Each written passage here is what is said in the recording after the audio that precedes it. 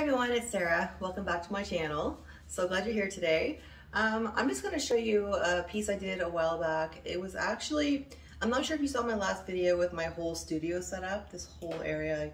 I showed everything, and I was fiddling with the lights quite a while. And this one I'm going to show you today is one that I didn't show you in my last video.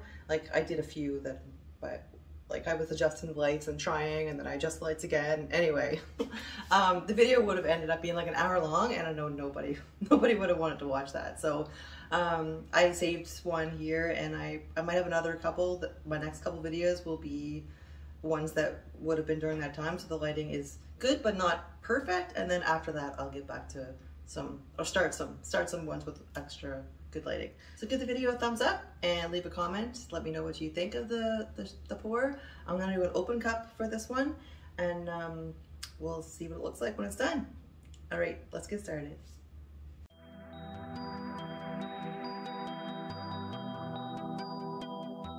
So I'm just gonna put a little of this white on here to start. This is just a regular white. It's by Saxx. It's just a generic brand. It's mixed how I mix everything. There's a link to a video in my description of my recipe if you want to look at that. Where is my torch? I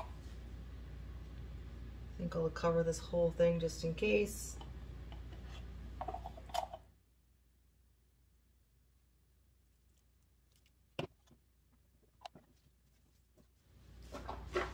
I have this little pack of,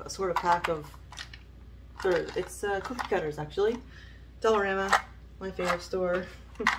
I'm gonna use, I'll use a couple. Let's pop these bubbles first.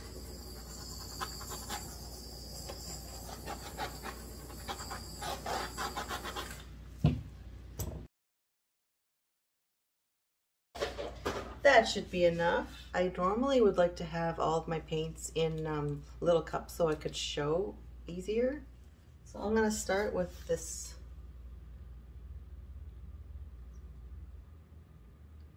That was Phthalo Blue. We'll go with some metallic white. Let's go with this DecoArt Neon Pink.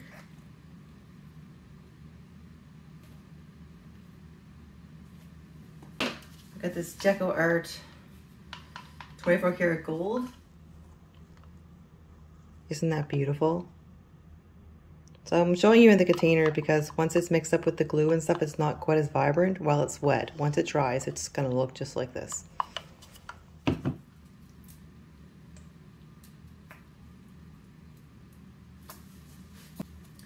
Let's go with some Cerulean blue by Artist Loft. I have a little iridescent pouring medium in it. Some silver.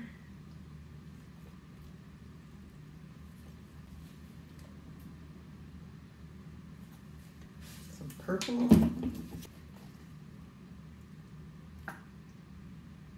Green, yellow. All right, let's, I'm gonna use some silver around there.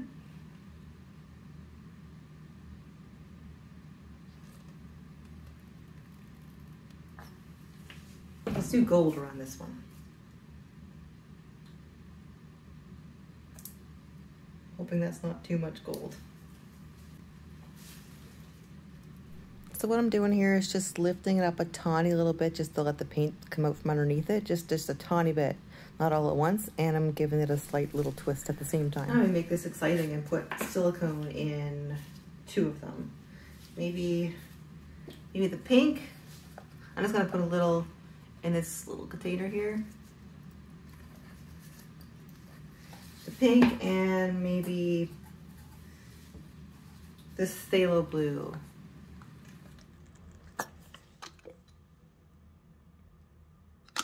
Just a tiny bit.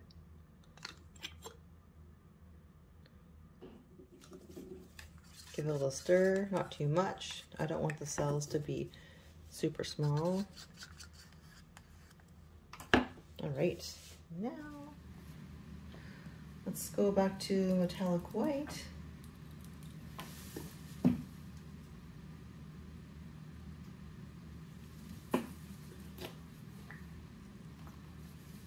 I'm just adding small amounts, just it's kind of random. I usually try to go light, dark, like that, and just kind of put whatever in there. When the cup is full, I just let it out slowly, a little bit at a time, and then keep refilling. Isn't that pretty so far? Well, I don't want to bore you, so I'm just going to speed this up a little and add some music, but I'm just kind of doing the same thing. I just alternate by light, dark, fill up the cups, lift it slightly off the canvas, and give it a little twist. You don't have to give it a twist, but I find it makes this nice swirly design you're seeing here. And then I just keep filling until I think I have enough.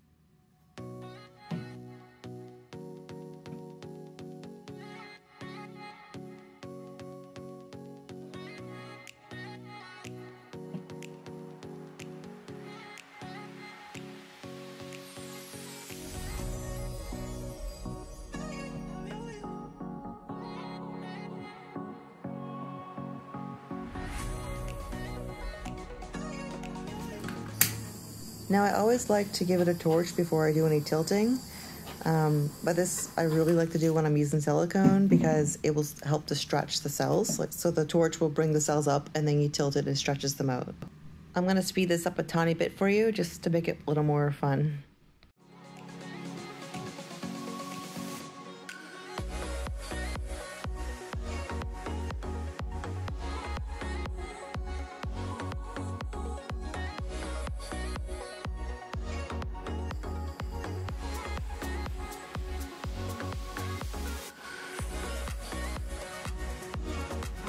Don't forget the corners.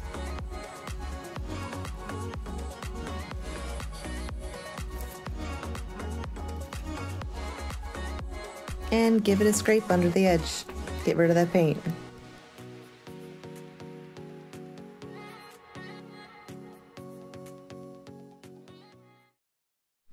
Alright, let's have a look. I'm pretty happy with this. That silicone made some extra cool cells here. I mean, you're getting cells with all the colors, but I only put it in 2 of the colors like you saw. Sometimes if you put it in all of them, it's just going to make it way too many, and you kind of want a little contrast, like areas with no cells and then areas with cells kind of looks better. Otherwise, it's just all circles. So this gold, like the iridescent gold and the silver are really going to be shimmery when that dries, especially if you put it under light.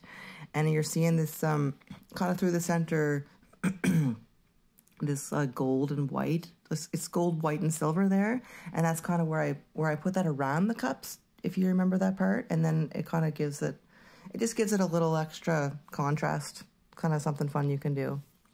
So let me know what you think. Do you like these colors? Do you like the technique, design?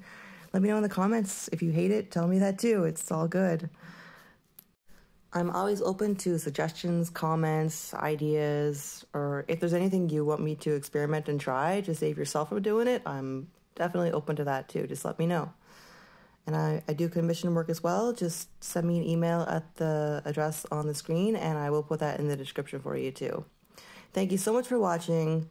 I'll see you in the next video. Have a good day. Bye-bye.